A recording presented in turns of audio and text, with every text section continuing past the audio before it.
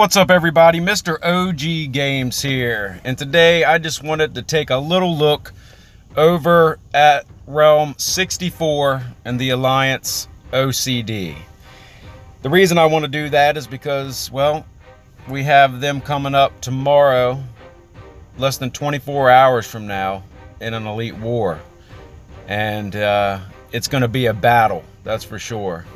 As I discussed in the last video, OCD, I believe, has been one of the #1, or at least the top 10 ranked alliances in Elite War.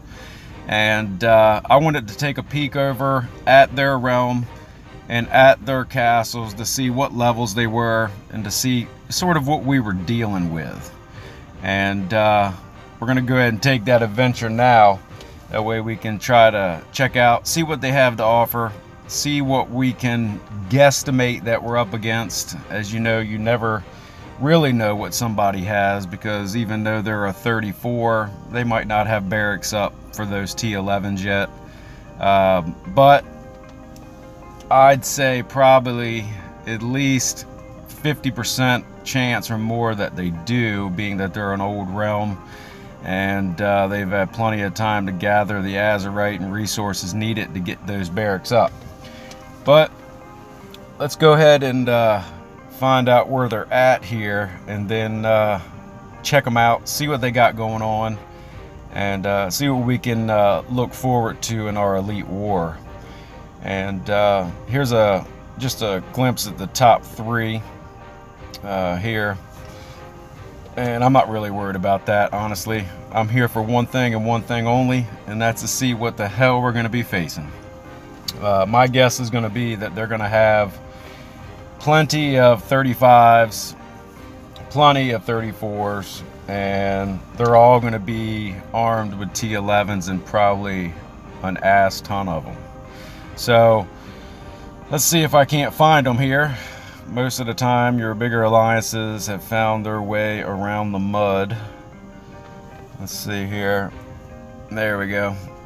Let's see, right off the bat, I'm seeing what I thought I would expect, and that's plenty of high-level castles. Now, I don't know what it will take for us to pull this victory off. I mean, I do actually. I mean, the biggest thing that it's going to take is going to take people actually being in the Elite War. And as you know, you've got 100 members. You need at least 70 to 80% of those to show up and be active to battle an alliance of this magnitude. And right now, like I said in the last video, lots of active people here, and it's gonna be a hard fought battle. I don't think that, and I'm hoping that these guys in OCD don't take this lightly. If they do, they're going to be very surprised how quickly we can manage to take the lead and take the victory.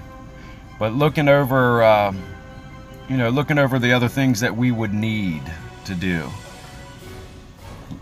and I've said it in previous Elite War videos, you've got to listen to the commander.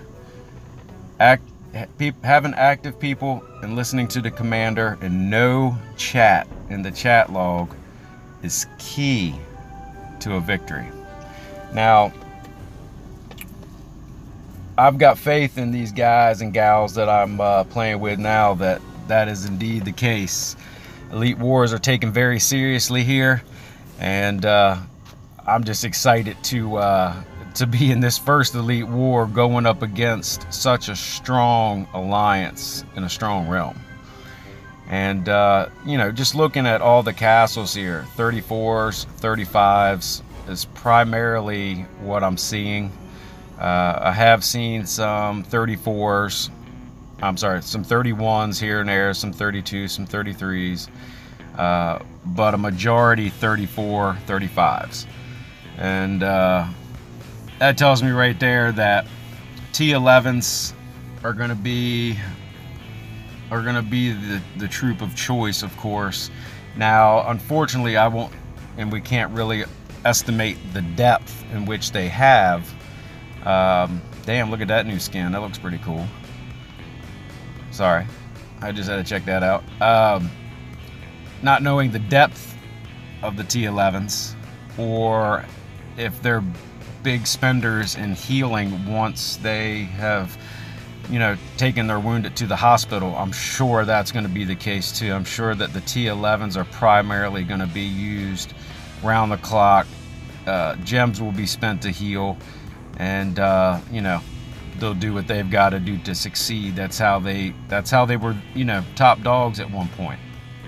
But me and a lot of us have a lot of depth in T10s, so, you know, don't underestimate the T10s. With the right setup, a T10 can be brutal, and with the buffs on, it makes an equivalent to a non-buff T11 in my eyes. So I'm sure they're gonna have their buffs too, but I think we've got a good shot at this, and I think we can pull it off if we have the numbers together, listen to the commander, and of course kill that chat so we catch every single command.